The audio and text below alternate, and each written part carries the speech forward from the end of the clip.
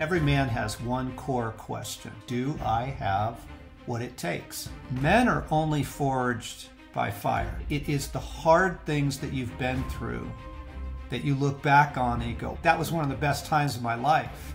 It is risk. We need adventure and we need battle. This is so core to the masculine soul. I grew up in an alcoholic home, so I had a pretty wounded heart. I had a lot of rage issues. Tried to live without love for a lot of years, and I was a very successful, driven guy. But I was just living only tough and no tender. I was a two-dimensional man, not a three-dimensional whole human being.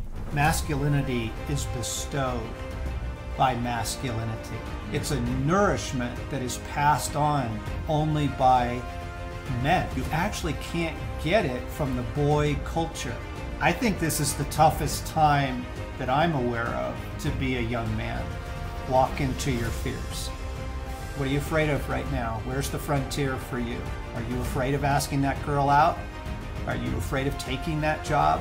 Because that is where that deep sense of strength is going to be developed. And as you walk into that courage and you taste it, you actually want more.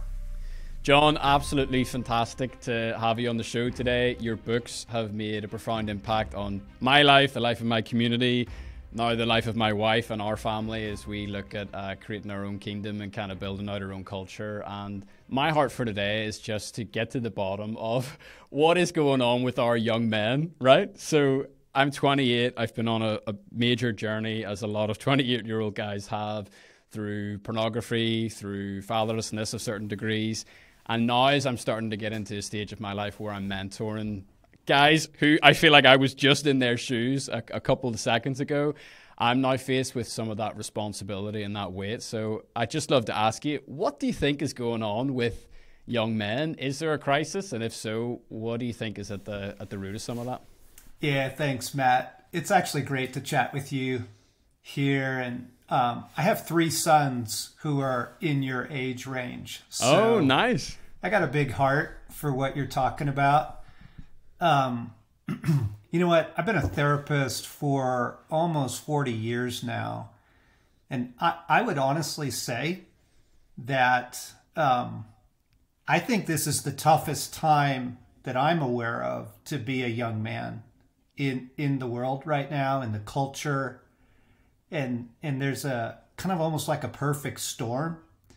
The loss of the father culture, just a lot of fatherlessness around that. And then the lack of a culture of what I would call male initiation. Young men just don't have a place to go to be with men and kind of learn the ways of manhood. Yeah. And then you throw the technology piece in there, 7 hours a day on our phones, like it isolates. And so I would just say, yeah, I think it's a rough time to be a young man in the world right now. So I've worked with men in a counseling context for a lot of years. Every man has one core question. Every little boy is asking one core question. And the question is, do I have what it takes? Do I have what it takes? Can I handle this? And it might be an exam at school. It might be asking a girl out, and then it's getting a career, forming a family, maybe joining the military. Do I have what it takes? That's the core masculine question. Am I a man? Like, do I have it? Right? And so my grandfather was a really smart guy. He knew what he was doing. He did a couple crazy things with me. I had never driven a tractor. And he took me out one day in a field, and he kind of showed me how he wanted these furrows cut in the field. And then he said, I'll see you in a couple hours. And he just drove off. And I did a terrible job with it because it was the first time, but he knew what he was doing. He knew what he was doing. So a cow had gotten out of the fencing, and it just was wandering out in everybody's fields. And he told me to go saddle a horse and go get that steer. And I was really freaked out because I was on my own in a sense of having to do it by myself, but he knew what he was doing. And what he was telling me was, John, you have what it takes. You got this. You got this. And that's just critical in the formation of the masculine soul, to have someone speak into your life and say, I see you, you got this.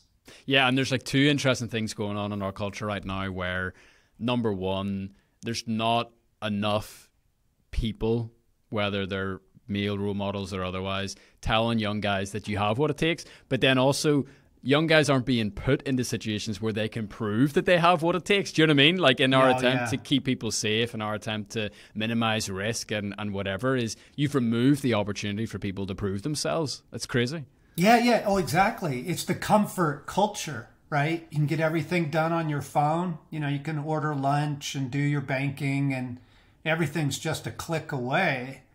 But that doesn't address this ache in the masculine soul. Give me a challenge. Give me a chance. Put me in. You know, I want to get in the game. And even if I don't know what I'm doing yet, I can't have my whole world solved by a click. Yeah. Right? I need challenge. I need testing. And that's why guys go for sport, or they go for motorbikes, or, you know, they're looking for something. Yeah. You know, even the fight clubs that have kind of sprung up, you know, in urban cultures, like just looking for something to give me a chance to find out that I have what it takes. Yeah. And it's super interesting because you see it all the time online. Like I operate like in this kind of weird YouTube digital world, as many of us do. And you see young guys kind of fall into different pockets, right? So you see them fall into like the gym bro culture online. And I totally get it. Like there's something so mystical about going into the gym one week, picking up 10 kg, and then the next week you can do 12 and a half. You're like, dude, I have what it takes. There's some real feedback that has moved me along like a linear journey. And then you have maybe like the entrepreneurial world where guys like, you know, they start like a social media agency and it's all about how much money you can make and da-da-da-da-da-da-da. And the result, and I can speak to this with the types of conversations I have in this room from people in this building, unbelievably successful entrepreneurs. You know, these are young guys at 25 years old who they've got the 8-pack, they've got the Tesla, you know, they're doing 50K a month or whatever it is. And they're coming in here and they are totally distraught because they're like, dude, my relationship with my girlfriend is falling apart. Dude, I'm lonely at nighttime. I feel like I've got nobody to talk to. I've bet the farm on all the worldly measures of success and it's left me with nothing. What do I do next? Yeah. And that is a very common experience for a lot of young men today. So if someone came to you and said, John, what do I do next? What would you begin with? Well, let me offer a couple thoughts. One is, I want you to think about how that question has already gotten answered. Because as you were growing up as a boy through school, you know, with your dad or not with your dad, all that, like your question, do I have what it takes, got answered. And you are now at this point in your life, you're living out how that question got answered. No, you don't. You're an idiot. You'll never make it. You know, whatever the, or the question is, you have what it takes if, you know, if you make the money, if you get the beautiful girl. So you got it, guys. You got to start with, how did that question get answered for me? Because you're living that out right now. I guarantee it, 100%. Any guy walks into my office, 100%. He's already got an answer. It's usually a really bad answer, right? You know, nobody likes you, nobody loves you. Don't tell anybody what you're really struggling with. You know, you're weak. All of that assault on the human heart, right? We live in a war, gang, against the human heart. And so you got to think about that. You got to think about, how did that question get answered for you? Because you're living it out right now. And then I would say, in terms of like next steps, you got to get out of isolation. You got to get some guys And it doesn't need to be a bunch of guys. It can be two mates that you guys sit around a fire and have a smoke and talk, or, you go to the gym, but then you hang out and you talk. You got to get out of the isolation. You just have to. I would really, really encourage you to look for older men, right? And the guy down the street that he's kind of quiet, but he's always out there fixing his car, or maybe it is the manager of the football club or somebody, that you can talk to and say, hey, I got some questions. Can we get coffee? It would be really, really good to have an older man in your life. So interesting you say that. After at the breakfast that you put on, or you were a part of whenever you were in Belfast, I just happened to sit beside a guy called Cy. I'd never met Cy before, and turns out we had this really interesting connection and similar stories, and he's been joining me on the podcast, and we've started a series where the remit of the series is to interview old men over the age of 70. And I mean, like, that's about as broad as the category is. We've had, ex-military guys in, we've had ex-prison officers, we had a search and rescue. And I just felt like, I was chatting with a mate the other day, I was like, I feel like an hour with these guys has created like a 100-fold exponential impact on my life. And we were reflecting back to moments in our life. And I love in your book, whenever you talk about people who give you a name, this idea of getting a new name and a new name being given to you. And we sat in the sauna, me and this guy, a good buddy of mine, and we said, who are some of the people that have give you names in your life? And we went back and we said, okay, this guy at 16 said this guy at 21 said this guy at 25, this guy last week said this to me. Why do you think that is? Why do old men carry such influence over a young man? Okay, so a couple things about the masculine journey. First off, masculinity is bestowed by masculinity. You can't get it from another source.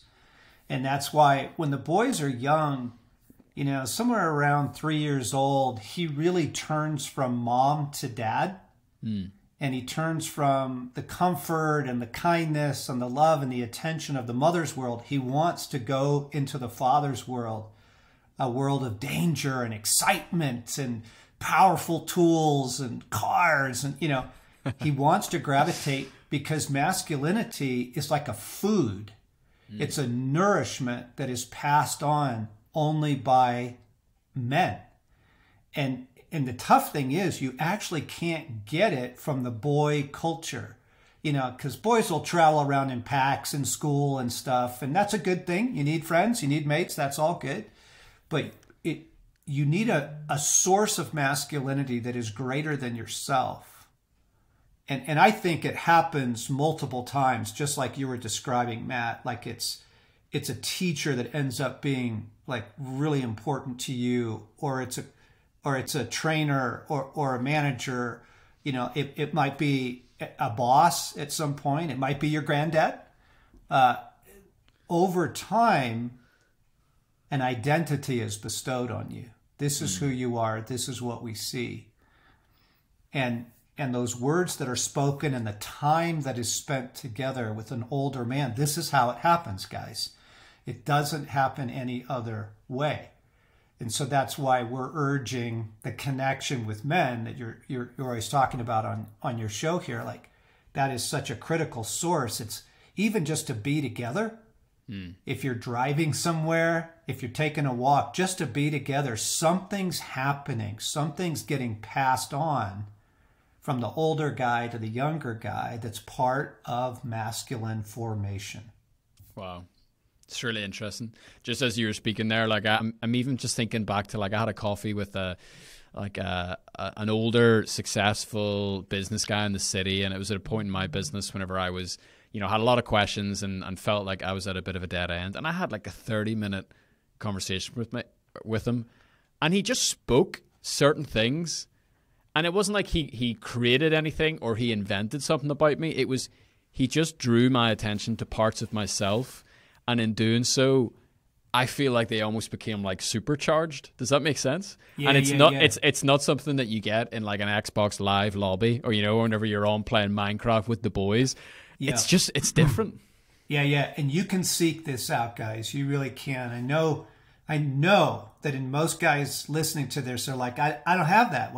I don't have, my granddad's not around, or my dad's not here, or I don't respect him. I understand that, but it's available. So I grew up pretty fatherless. There was a guy that would work on my car. And I just asked him, would you teach me? I don't know anything about fixing my car. Would you show me? So you can talk to your mechanic, right? And there were teachers that I would go to and say, hey, could I get a little time with you? Like you can seek this. But Matt, you know that I come at a lot of this from a faith perspective, and I'm not big on religion. I actually really don't like religious stuff. I don't think it speaks to men. I think it feels really feminine and kind of weird.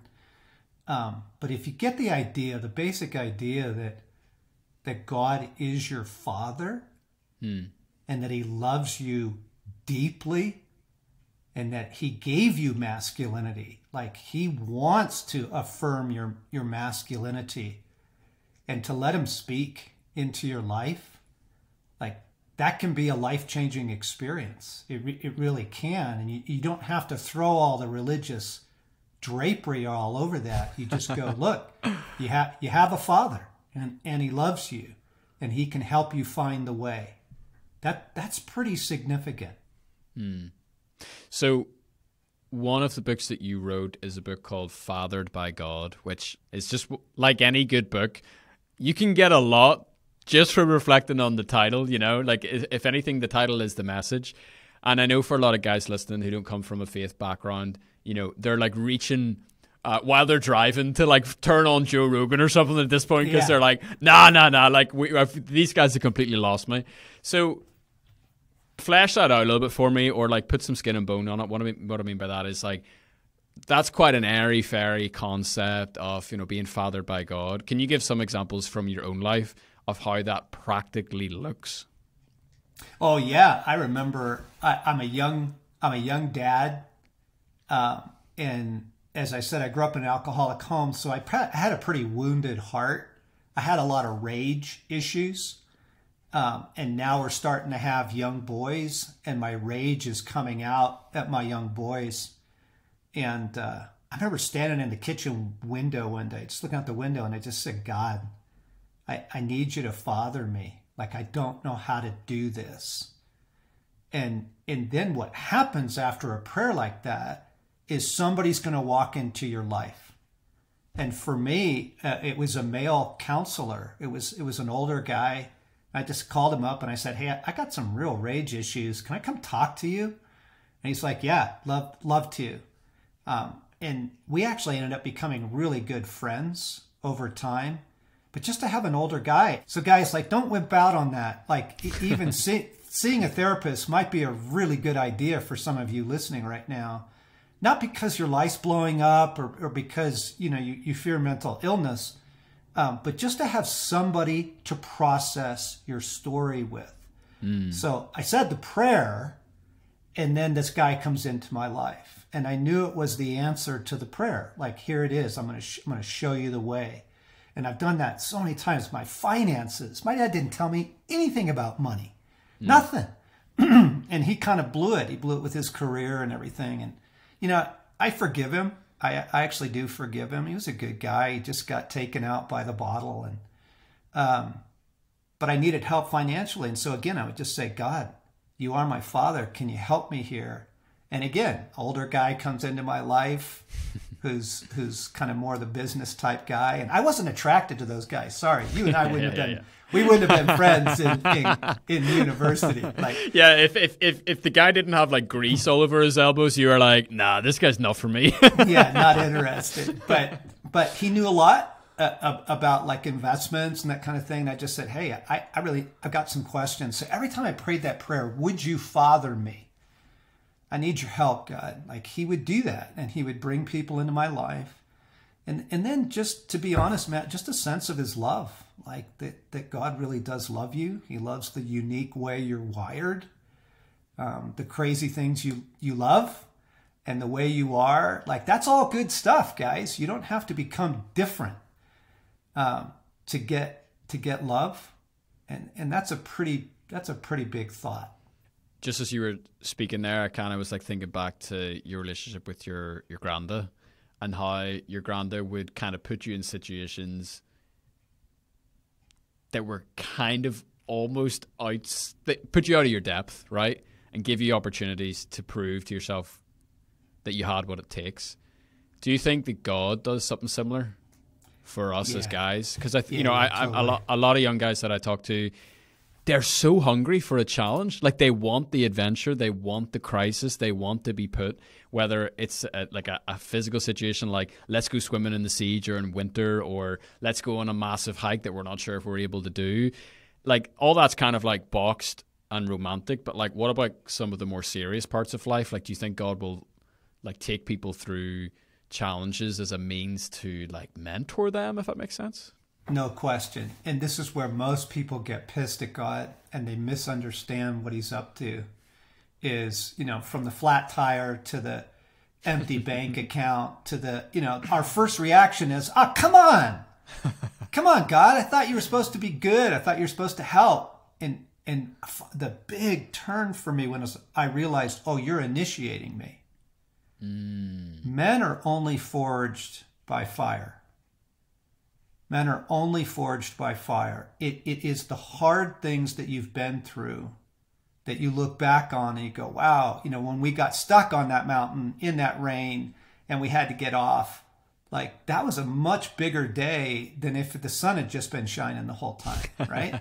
Yeah. Yeah, it's huge. Or the time you take out that little sailboat, and then the swell comes up and you're like, oh my gosh, we're going to die.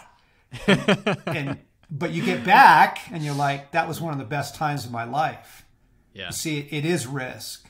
It is risk. We need adventure and we need battle. This is so core to the masculine soul. You need adventure and you need battle.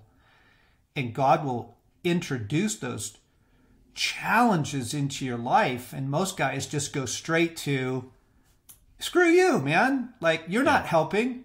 When instead, it's, oh, I am being initiated. It's in the challenge that my masculinity is formed and strengthened, and that a sense of identity comes out of that. I think you're right on, Matt. It's very, very interesting. Like, reflecting back to my, late teens, early 20s, I was constantly putting myself in situations, like, I was so hungry for adventure.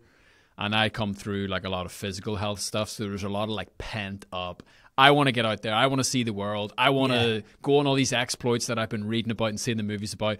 And so, I went and lived in Africa for a while, and I went to Nepal, and I went to Iceland, and I lived in New York City working with homelessness and gangs and like all these kind of like quite like hard ass macho kind of stuff. Right. And that was unbelievably gratifying. Some of the most challenging and formative times in my life whatsoever.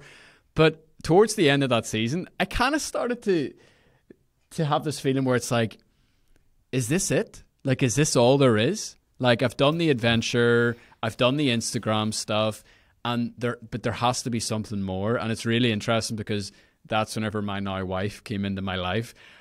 And I started off on this whole different adventure that was exponentially more difficult than any mountain that I ever climbed. And then, then you move into fatherhood. I would love to know for yourself, how did you navigate becoming a father yourself and becoming a husband whenever you carried a lot of that baggage from your own dad? Something that I hear the young guys that I mentor say all the time is, I'm determined not to become like my dad. Yeah.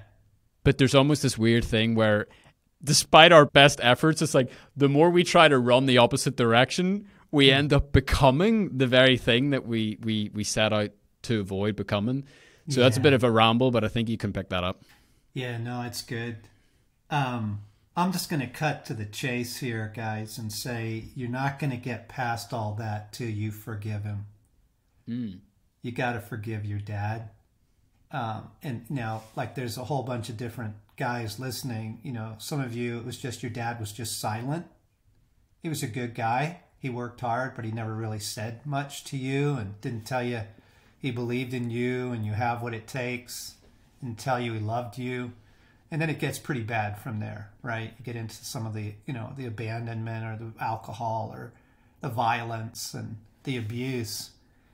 But the turning point for me was the day that I had to forgive my dad and just say, look, he was a broken man himself, and I forgive you because I don't want to hold this anger in my heart against you anymore. It's shaping me now. You know, like you said, I'm becoming like you. and so I think we just got to be honest and say you got to get to a point where you forgive him. Yeah. But the thing about, so you were talking about moving into fatherhood and marriage first and fatherhood. So because of abandonment and being almost like a street kid myself, I had made this deep childhood vow: I will never need anyone. And then I get married, and my wife, 3 years into our marriage, my wife Stacy says, I think we should get divorced. And I'm like, what? I'm a great guy. What are you talking about? Internally, I didn't say that out loud. But what she basically said was, you don't need me. I'm optional here. And I just realized, oh my gosh, like, I had made that vow as a boy. I will never need anyone. And I'm still living that out. And it's time to get past that now and to let people into my life, let love into my heart, and to open up to my wife. And I said, well, I don't want to get divorced. I don't want this story to end like that. What do we need to do? So we went and got some marriage counseling. But more importantly, it was really for me that vow, or like literally breaking that vow of I'll never need anyone, and opening my heart up again to love. And then the boys come along. I love being a dad. I love it, you guys. If you're not there yet, it is phenomenal. Yes, it's scary. Yes, it's going to take you to the end of your resources, but it's phenomenal. It's just been the greatest joy of my life. And my 3 adult sons now, like, we adventure together. Like, we bow hunt, we ride motorbikes, we fly fish together. I love being a dad.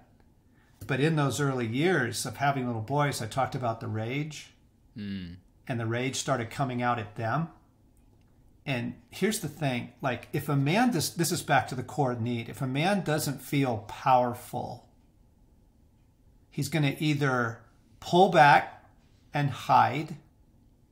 And so he doesn't talk to his kids, he hides at work, he doesn't talk to his wife, he doesn't feel powerful at home.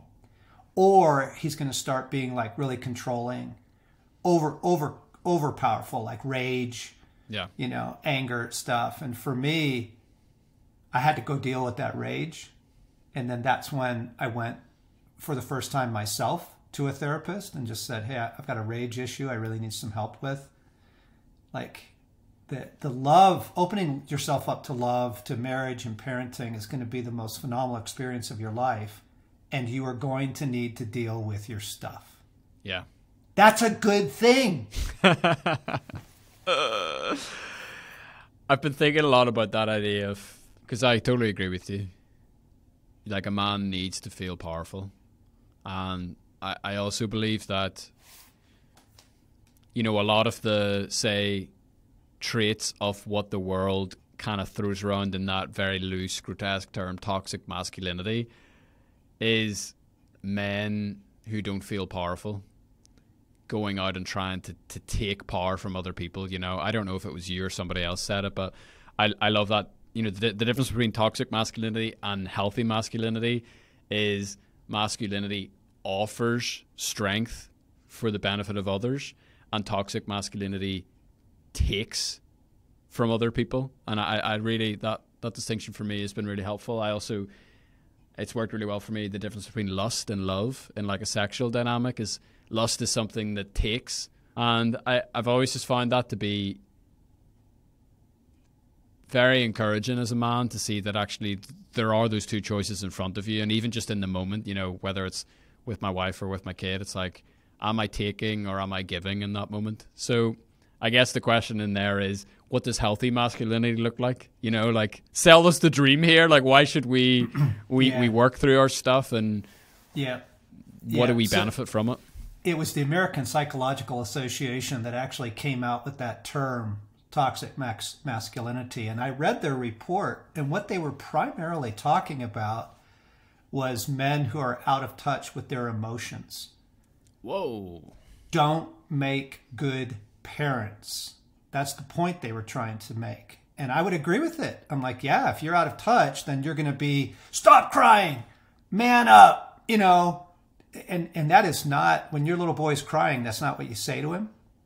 And so healthy masculinity is a man who is in touch with his own heart. He is aware of his own inner life, his hopes, his dreams, his wounds, his heartaches, okay? He's not just trying to bury all that stuff. He's actually on the healing journey. And this takes enormous courage. Like, to be honest, you know, I love mountain biking. It's so much easier than being in a relationship with a woman. I mean, let's just be honest, right? Come on. Yeah. Give me a physical dragon to actually slay, and I'll take it any day over like a difficult conversation with my wife. Exactly. Right. But see, that's where courage is really being called out of you. Yeah. And as you walk into that courage and you taste it, you actually want more. So what's healthy masculinity? Healthy masculinity is a deep sense of strength. I do have what it takes, offered on behalf of others. And my strength is for you. I'm here for you. You know, and so it's not just the next triathlon. It's not just, you know, the next Monroe you're going to climb. You know, those things are good and they nourish the masculine soul, but ultimately is, I am developing a sense of strength that I can offer to other people. Wow. I love that. How can a man feel powerful? Because what you said earlier resonated with me whenever you say, you know, men need to feel powerful. And then I was like mulling over in my head and I was like, okay, what does that actually look like? I'm gonna describe it, and then I'm gonna give you a very simple test. Great. For the guys listening. So it comes in two ways. That core question, do I have what it takes? Mm-hmm. You need to have people who can speak into your life and tell you that, but you also need to experience it. Okay? So here's the practical thing. Walk into your fears. What are your fears, guys? What are you afraid of right now? Where's the frontier for you? Are you afraid of asking that girl out?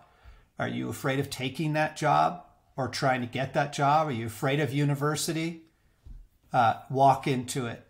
You got to walk into your fears, because that is where that deep sense of strength is going to be developed. I wanted to show you this. I have this pinned in multiple places in my life. I'll hold it up and then I'll read it to you. It's a Joseph Campbell quote. Yes. And it says, "The cave you fear to enter holds the treasure that you seek."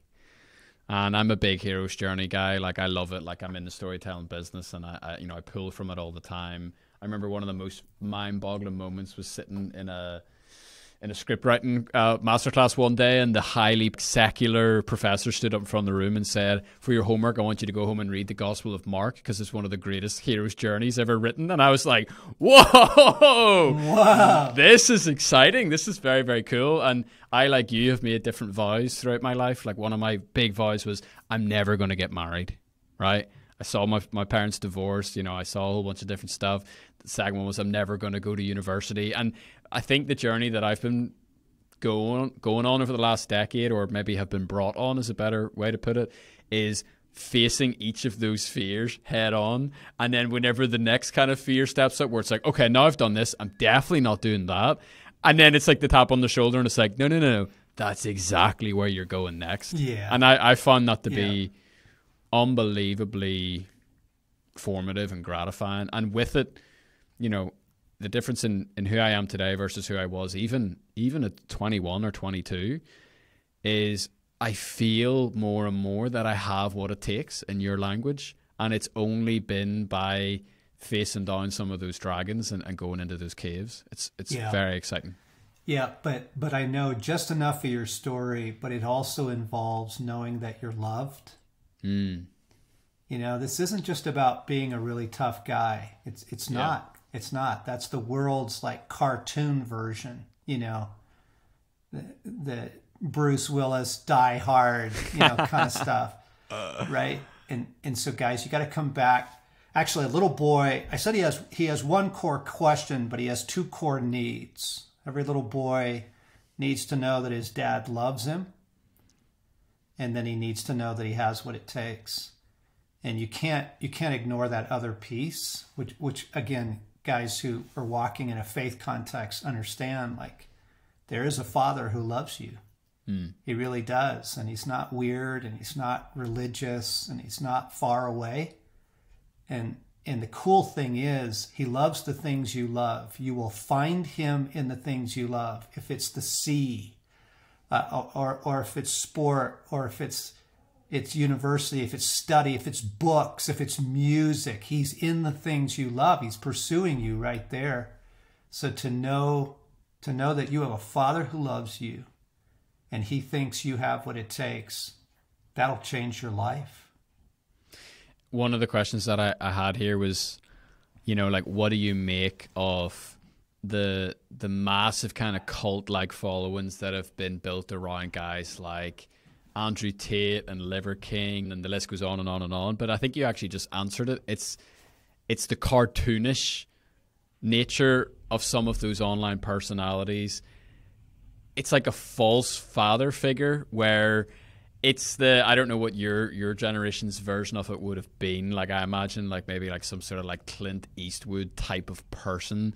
Right. Where it's like, it's got all the tough, but it's got none of the tender. And what you're saying is actually the tender is where a lot of the gold is as well.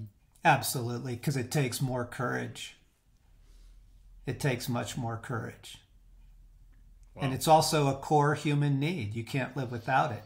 You know, I tried to live without love for a lot of years, and I was a very successful, driven guy. Mm. And I actually had my boss pulled me aside one day, took me to lunch, and he said, "John, do you know that you intimidate everybody in this department?" I could have laughed, because inside I still felt scared. I felt like the scared boy, but I was just living only tough and no tender. Mm. I was a two-dimensional man, not a three-dimensional, not a whole human being. Wow. So opening your heart up to love is essential to being a human being. John, two more questions, and then we're going to land the plane.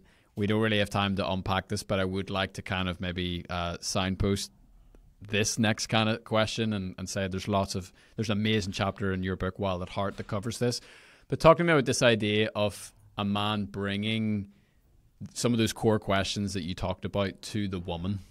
Give me a little bit on that. Yeah, okay. So if he doesn't know he has what it takes, the big lie in the world is the woman can tell you. So get the beautiful girl, sleep with a bunch of girls, you know, marry a woman who thinks you're amazing. That's going to answer your question. But we were talking about the masculine journey. A woman cannot tell you who you are as a man. It comes only from a masculine source. And so guys get angry at their wives, or they run from their girl, or they just go through woman after, you know, because she can't answer your question, fellas. Yeah. And if you take your question to the woman, you're going to find yourself afraid of her. And you don't want to be afraid of the women in your life. It's so interesting you said that. I was listening to a podcast on the weekend. I think it was with a guy called Dennis Prager. I know nothing about him other than the episode that I listened to. And he defined masculinity as someone who's not afraid of women. And I thought that was a really, really unique take, you know, where you can stand face to face with women in your life and you can be who you are rather than bending because of fear or because of a desire to please or a desire of whatever. And I just thought that was really remarkable. Yeah. Yeah, that's good. I would add, especially the women close to you. Yeah. Right? The women who know you, who read your mail. Absolutely. Closing up then, John, before I ask you to kind of maybe give a couple of like what's next if people have really enjoyed this conversation and they want to find out more, how can they go deeper? It's kind of a two-pronged approach, I suppose. The first one is, what can I do for the young men in my life? And the second part is, Northern Ireland is a really small place, right, where I'm from. It's 2 million people. And in the market research world, Northern Ireland is often used to test new ideas, test new products, see how it goes before they kind of roll it out into a larger marketplace. So I think Northern Ireland kind of always has a unique opportunity to be this amazing force for change in the world. And I just was thinking on the bus on the way in this morning, I was like, dude, like, how would a nation like Northern Ireland change that is crippled by, you know, young men taking their lives and addiction and depression and broken relationships? Like, if all of us as men in a small country like this rose up and took our place, like, how would our nation change? I know that's quite a big way to end, but I was curious. So it's a two-part question. The first part was, what can we do for young guys around us? And I would say, bring them along. Whatever you're doing, if you're working in the yard, ask them to come.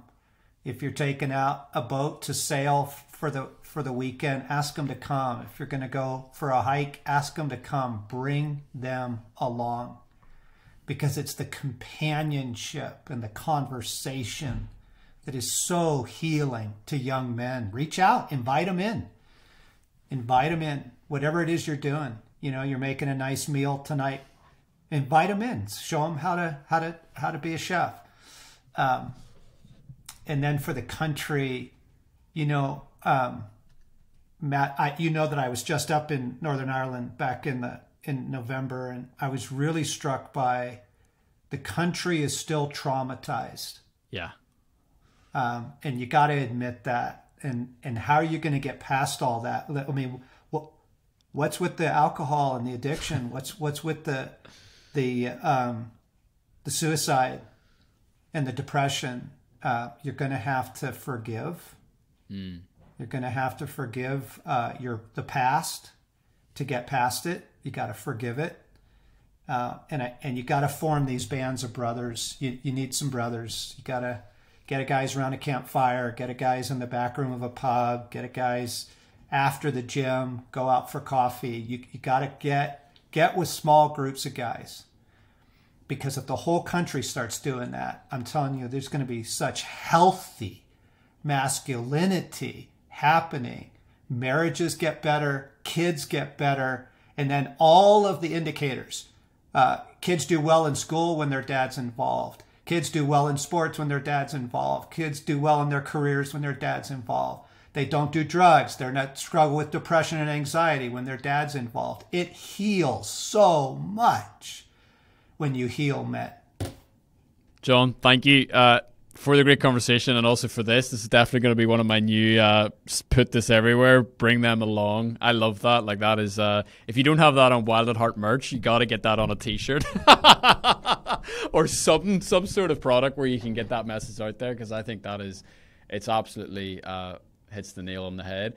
Where can we go next? So for, you know, the person listening to this who they feel that kind of stir in their heart, they're pumped up, they feel like taking some sort of an action, where can they put some of that energy? Yeah, you know, guys, if you haven't read Wild at Heart, I really encourage you. It's a book I wrote about men and about the healing journey, the masculine journey. It's helped a lot of guys, faith or no faith, from South America to Russia to the inner city, New York. Guys have really found it to be helpful. I'd just start there. Read Wild at Heart. Awesome. And I can totally endorse that. I read it when I was 16 with that small group of guys, you know, the 16-year-olds, my mates at the time, and made a huge impact on us then. And funny, whenever you came to Northern Ireland recently, we all we picked it up again and we got the new edition and we started going through it, me and some of the guys closest to me. And it's unbelievable, actually, just to encourage you as a man, as an author, you know, we read that book when we were 16 and we thought we understood it all. We thought we got it all. We thought we were like, okay. And then, you know, now maybe 12 years later or whatever it is, to come back to it was so powerful, because it actually was like a mirror that we were able to hold up to ourselves and reflect on how much we've changed and how far we've come in certain areas of our journey. So thank you for the work that you and your wife and your team do, and thank you so much for today. I really appreciate it. Yeah, Matt, you're a really good man, and you clearly have what it takes. That's the best sign off I've ever had on an episode ever. Thanks, John. Appreciate it.